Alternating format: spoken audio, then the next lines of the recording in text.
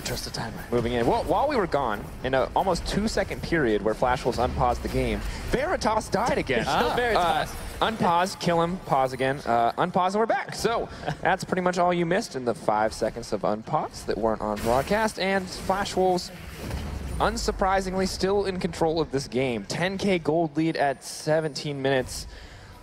And ladies and gentlemen, we don't like to count teams down and out. It's a tough spot to be. There's always the potential for comeback. I can't handle you right now. But they can't see that. Yeah, it's true. I need you to just agree with me right now. I can't. You are a strong, confident play-by-play coach. I don't need no color. I already have one color. I don't need Here's two. a replay. Wow, perfect. Who's your side color? Huh? No, I'm just kidding. Officio. Whoa! Moving in. There's the kill going down. Of course, it's almost impossible for Unicorns of Love to come back. So as we've talked about, this is mentality. This is the best of 5. The pressure is on for them now because they have to be looking towards Game 5. Maybe holding on to hope just slightly, but you have to wonder where their attention is. Probably scattered. It takes a lot of energy to keep focused in this game, especially when you're this far behind. It is so hard to actually find the opportunity to catch somebody out when you're behind. They get so much more vision than you. They have so much more control than you, but they're going to try right here. Double red. TP on the way in from the Maokai, but he may be the only member coming into the fight. Victor on the backside. TP will be canceled, so potentially a brief respite for the Unicorns of Love as they do take down one member.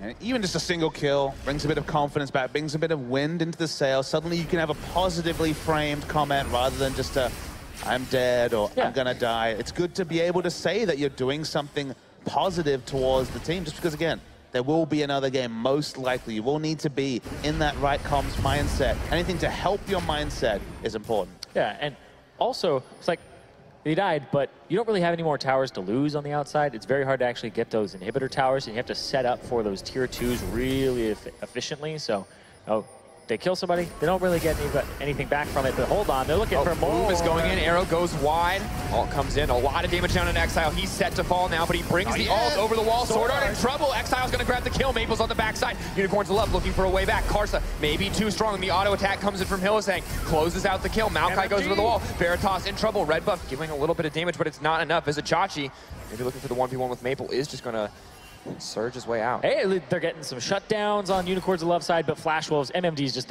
he's a behemoth at this point. They threw everything at him at one point. He's not even taking any damage in these fights.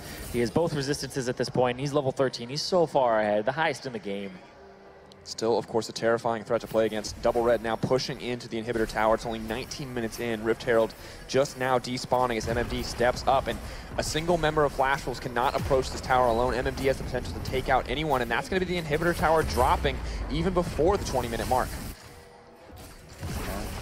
The pain continues to pile on. They've picked up a couple of kills for Pride, but it doesn't really change the texture of where the game is. About 10,000 gold lead at 20 minutes. Super, super early for that stat. Stepping forward. For the root.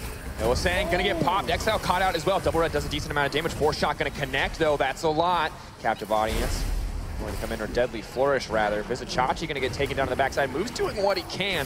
Does manage to grab the kill onto Sword Art, but that's a lot of max health damage coming in from MMD. The gravity field comes in, pulls him back. Arrow connects. Double Red is low. Veritas is gonna drop. Karsa wants to keep it rolling. Double kill coming in. The montage moment. Karsa 8-1-5, absolutely wrecking this game from the very beginning when he got that first blood after following the Lee Sin Q. Big player for this game right here, getting the confidence back. Yeah, elegant destruction from the Lee Sin. Really nice mechanics on point, sort of thing that will play you into form in the next game.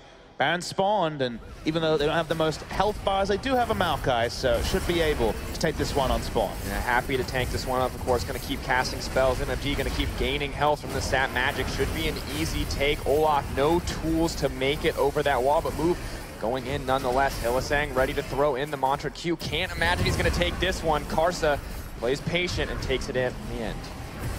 Oh, Sword Art. Extra damage. And that's take every advantage while you can. No hope to stall out the game. Emergency Baron from UoL would have taken a very, very long time and probably would have taken them down. So regardless, getting it off the map, now being able to push forward. They already have an inhibitor naked in the mid lane. Let's see some more of these fights. And again, there's always context to consider here. Flash Wolves, multiple items up on every member. Exile made some decent moves in this fight, but it's just so grim. Off on the side as well, MMD just killing Vizicachi and moving forward. Sword Art dies. He's pretty much the only person that can get killed with these, whereas everybody else just has so much in terms of base stats. Double red, and then Veritas. Oh, beautiful. Auto, goes in, kick, and that's it. Gets down to business, picks up the kills. Well, at the end of the day, a massive lead once again in favor of Flash Wolves, as if it wasn't big enough already when it was 9K, extending now to the 14K mark. Baron buff backing them up as they can now look to push in, break inhibitors, and potentially end the game right off the bat.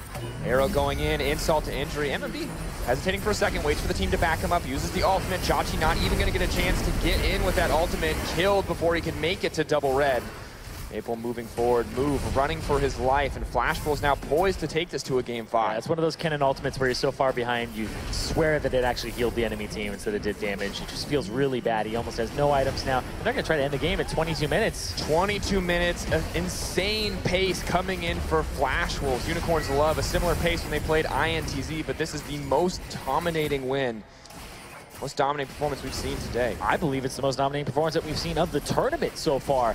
And, you know, we've actually seen 2 wildcard teams be played against. Unicorns of Love are actually completely decimated right now. I can't even talk because they're just going to get absolutely wrecked. And there's nothing left to say. Abilities are being cast. Players are getting knocked out. Unicorns of Love aren't able to do any damage to the opposition. Visit Chachi, desperate to get something there. But Flash Wolves taking their sweet time here. Not going to get greedy to close out. 1 inhibitor at a time, waiting for Unicorns of Love to make their last move of desperation before they kind of take them out of their misery. I mean, you just saw Unicorns of Love. You might wonder why Flash Wolves dissented from trying to finish the game. This is Chachi.